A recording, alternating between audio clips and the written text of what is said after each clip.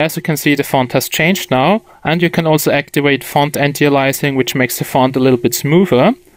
Then here we have different themes. We have here the default theme, old school theme, then we have informative theme, which shows your coordinates, biome, time, frames per second, and the activated hex. And we have many more themes here.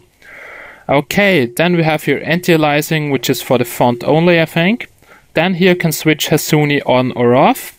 And here you can also set default minimize to on or off. Then here we have load modules. This should be on.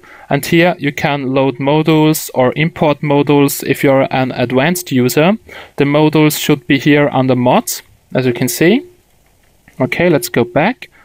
Then further we have here non-scaling GUI, and here you can edit the line size. And here an important tab, which is keybinds.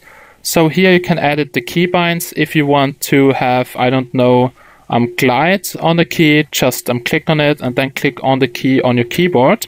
And then the key should be set. If you want to clear it, just go to clear and then it should say none. Okay, then we can go back. Further, we have here a proxy. If you're IP banned on any server, just play over a proxy. Here you have to enter the host IP address and here the port and then set, and then you can play over the proxy and play on servers where you are IP banned. Okay, so basically we went through all the settings here, and I'm also done now with the review. I hope you